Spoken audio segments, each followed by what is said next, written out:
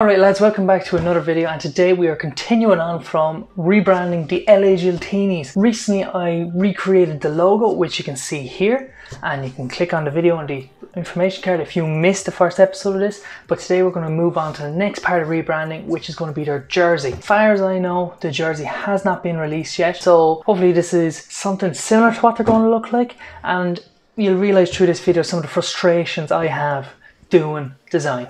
Alright, let's get into it. I'm going to put on the screen basically a speed edit of me doing the jersey.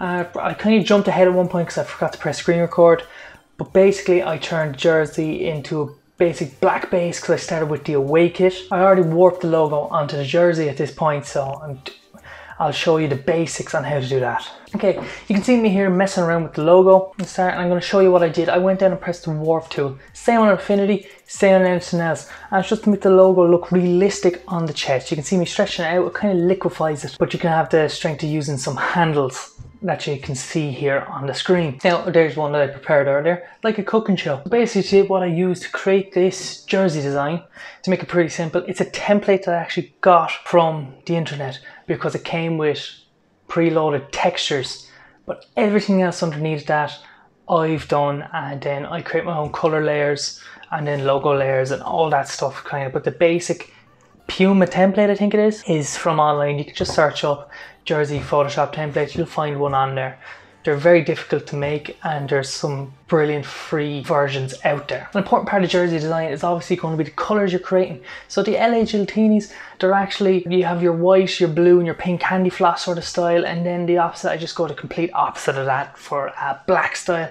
And in my black style I went for a classier pinstripe style, going with the green and blue, and then I did pink colour overlay along the trim of the collar and the sleeve, which incorporates every colour in the logo and the colours of the club. So it's pretty handy to have that in your jersey. I think the end product came out really well. My frustration with jersey design is that something so simple can actually end up being so difficult to try, do and come up with in your head, where all I wanted to do was edit this template as this simple pinstripe design with a couple of color overlays. It actually turns out a bit more complex, as I'll show you in this speed edit right now.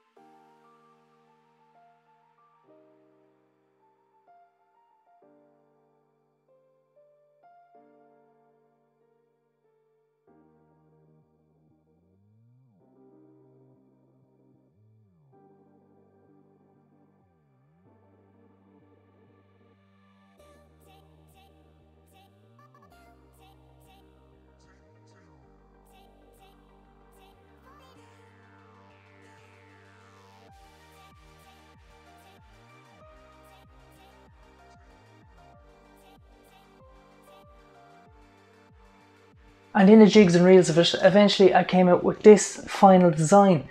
And to try to display it for you, I put it on a very basic sheet, as you could see on my Instagram post.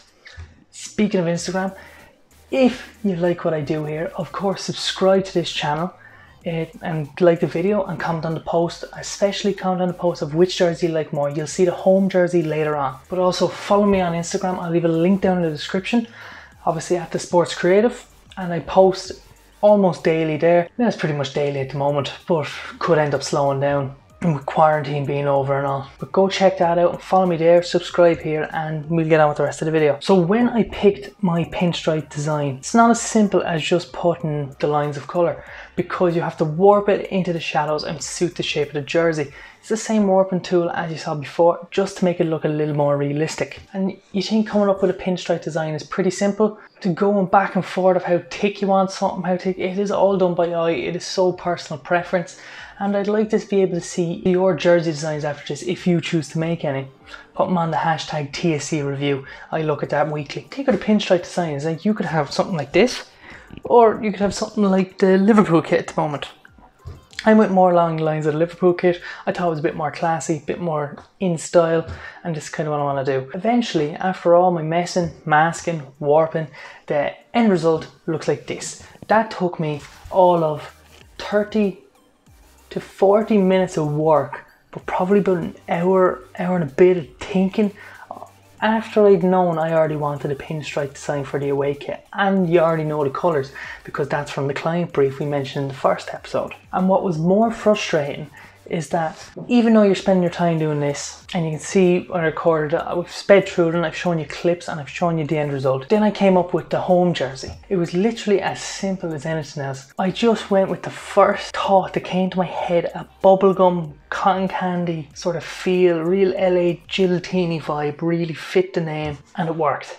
Now, I'm annoyed that it worked so quick. It probably took me all of 15-20 minutes to get this one right, but it was a good thing. But I was probably thinking about this stuff while I was making the other one and thinking of the sort of branding that this club's going to do. And then I created a post that I put on my Instagram of the two pictures of the two jerseys being highlighted. Now, as you can see with the home jersey, the dip dye and luminous pink, or neon pink I'd more so say, and sort of cotton candy blue, whatever you want to call it, ends up working really well, and at least you know the colours match for the club that they picked. So they picked pretty nice colours for a jersey, but it's a pretty dodgy jersey to go around in white and pink. Imagine coming off at half time and your jersey still being spotless. You'll surely be taken out in the first 10 seconds of a game by a big number 8 or something coming in at a ruck and absolutely destroy you. But overall, this is a jersey that I'd actually love to get made. I'd wear either of these kits. That was part 2 of rebranding